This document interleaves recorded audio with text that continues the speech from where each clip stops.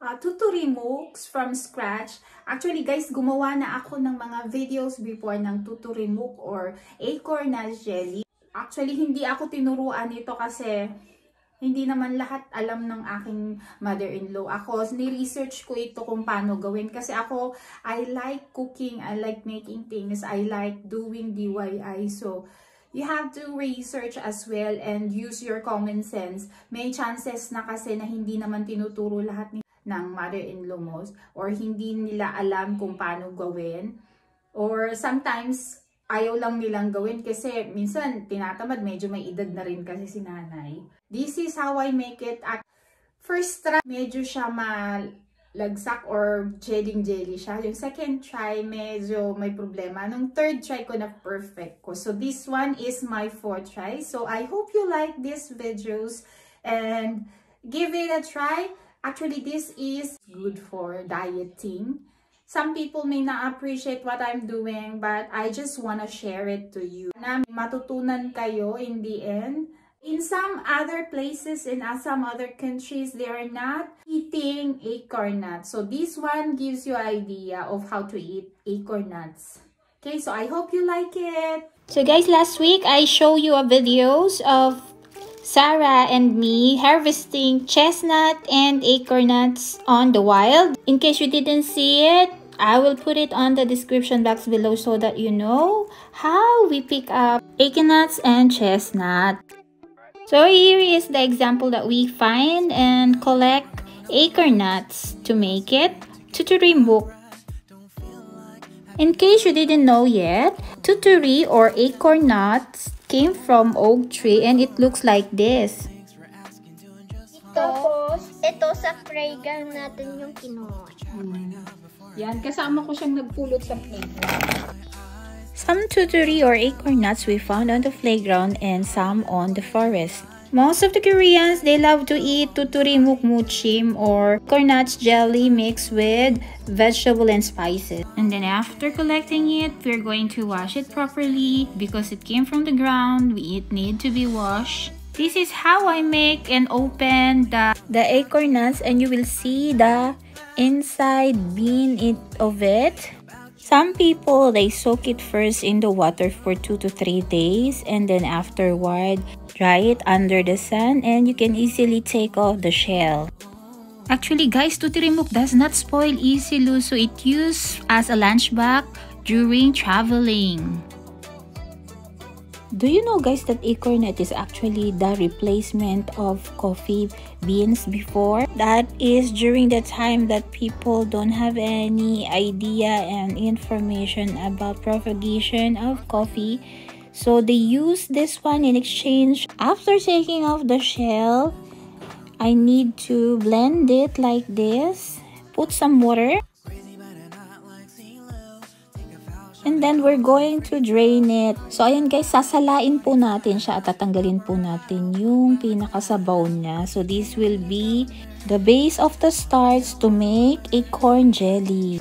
The taste of this homemade jelly is different from the commercial items. So we're going to drain it and strain it. And on the other bowl, we're going to take off and drain for the second time. And third time as well, and then we're going to put it on this container to store for almost 2 or 3 days. Guys, we soak it for almost 2 or 3 days para matanggal yung dagta or tannins niya because it is very toxic when you eat it. And also I take off the water 2 or 3 times and then I refill it like that so that it will take off the toxicities of the acorn. So after 2 or 3 days of soaking, acorn nuts starts from the water.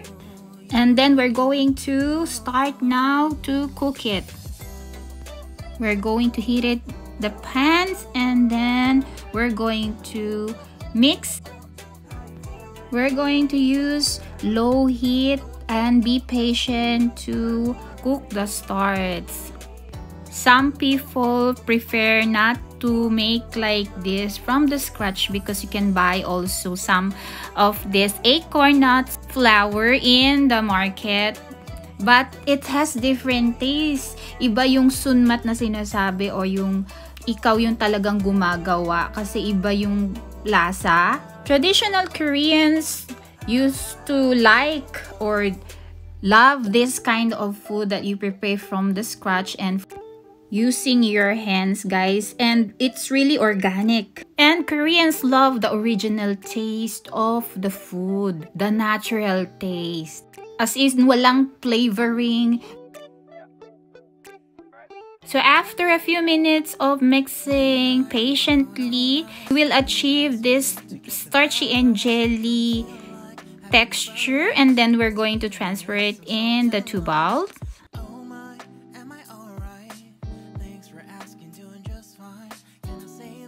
After putting it in the bowl, we're going to make it cold in the refrigerator. Guys, ganito na po yung ating acorn jelly. It looks like this. And when going to slice it and getting ready to make it for our side dish.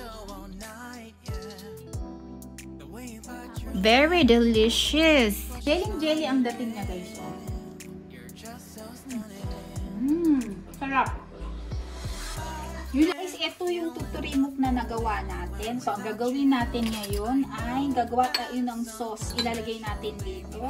So, we're going to prepare for the sauce. We need the soy sauce, maple syrup or sugar if you like, and then the ground garlic, leaves of onions. I cut it using the scissor to make it fast, and then sesame seed oil, sesame seed, and then going to mix it. If you want to make it spices or spicier, you can put chili powder.